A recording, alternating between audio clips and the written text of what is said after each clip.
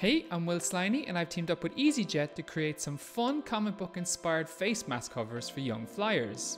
You'll be able to find these face mask covers on select flights across Europe this summer. And now I'm going to show you how to draw them at home with this quick tutorial. So basically, whatever I do whenever I'm starting a drawing is I'll break it down into very simple shapes. And the way that I'll do that is I'll draw a stick figure for my character. The reason why is because the stick figure is nice and easy to draw. It helps me figure out the pose of the character that I want to do, and it's one of the most important steps. If I don't like it, I can always draw another one quite quickly, so it's quite handy for me to figure out exactly what I want to draw.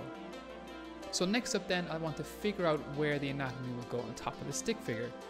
For the face, I'll usually break it down by drawing a little line down the middle and some lines across the front of the face to help me figure out where the eyes, the nose and the mouth go. As well as that, I'll break down the arms and the figure into different cylindrical shapes. So these little cylinders will help me figure out what way the arms go. I use them for legs too. I use it for the torso and the chest and things like that. And a nice little tip, this is a bit of a pro tip. One of the things that I do when I'm curving the cylinders, if the arm is curved or bent, or if the legs are curved and bent, I'll make sure both sides of the cylinder curve together. And it's a nice little trick to help keep a little bit of momentum and a little bit of dynamism in a figure drawing that you're doing. So for the face, I like to break down the different areas. I want to figure out where the eyes and nose and the mouth go. Even in the pilot that we have here, that's really important. Even though we won't see the eyes and the nose and the mouth, it's really good to know where those facial features are. And the reason why is because we'll be doing the mask right on top of that. The line, of course, you know, they're a little bit different than human anatomy. He's got a snout, I guess, and like the mouth will be a little bit closer to the nose than you would find in a typical human figure, and the ears will be up a little bit higher. And you figure that out by looking at different pictures of lines. If you see like a cool drawing of a line, or if you see like pictures of lines in the wild, you know, you can study those and you can find out ways to make those work for your character here.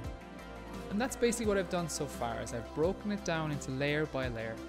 I'm working on a computer, I'm drawing in different layers on that, but it's the same as working on pencil and paper. And the reason why is because all these things that I'm drawing here now, they'll all be erased. So on a computer, I can just turn off the layer. If I'm working on pencil and paper, I can just lightly erase what I've drawn and draw over that. And I'm drawing out everything multiple times because I'm figuring out where everything is go before I go into the final stage of the drawing, which is actually adding in those dark black inks. You know, on a computer it's obviously a separate layer. If I'm working on pencil and paper, that's when I'll have a nice black pen which can't be erased, and will be my final drawing. So I'm figuring out the different costume details. For the line, you know, I've decided to put in a big round mane. I figured out where that's all going to go. The details on the pilot's costume are all important. You know, I've got things like that little wire that comes down from the helmet there too. All of this is just rough, loose drawings that I'll draw over to go on to this stage now, which is the inking. And this for me is the fun part. You know, obviously this is really sped up as well, so don't worry if you can't draw this fast. Like, this is sped up about 10 times at the normal pace that I do it at. So, you know, draw at your own pace. You can pause this video if you're watching it and draw along with it. You know, don't ever feel like you have to rush in what you're doing.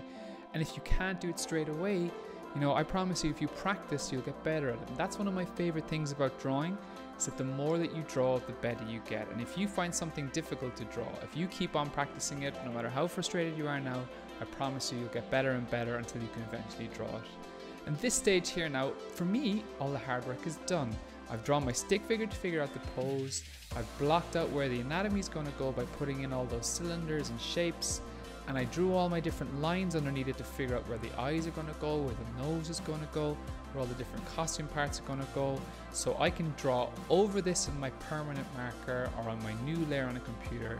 And that way I can just draw in all the important details, like the nice lines, the light shadows, and all the different parts of the costumes that are really important for me to do. The inking stage is a really pro stage as well. You can add an awful lot to your drawing by putting in thicker lines and thinner lines. And this is another pro tip. If you want to do something that makes your drawing pop and makes it look like it can be seen a lot clearer, you should add a nice thick black line around the outline of your drawing. So if you have thin lines in the middle, have a nice thick line on the outside, and it makes it look really nice and contrast with the background to see really well. So now obviously the final step, again, this is sped up really fast. I'm coloring it on the computer. I start off by picking the different areas of color. It's called flatting. So a nice block color for each region. And then I'm adding in my highlights and my shadows and my nice little final touches for the final piece that we have here of the line on the pilot. And that's it really. And look, to all of you who's gone flying in the future, safe flying. You know, always remember to wear your face mask when you're actually on the plane, and thank you for tuning in for this tutorial.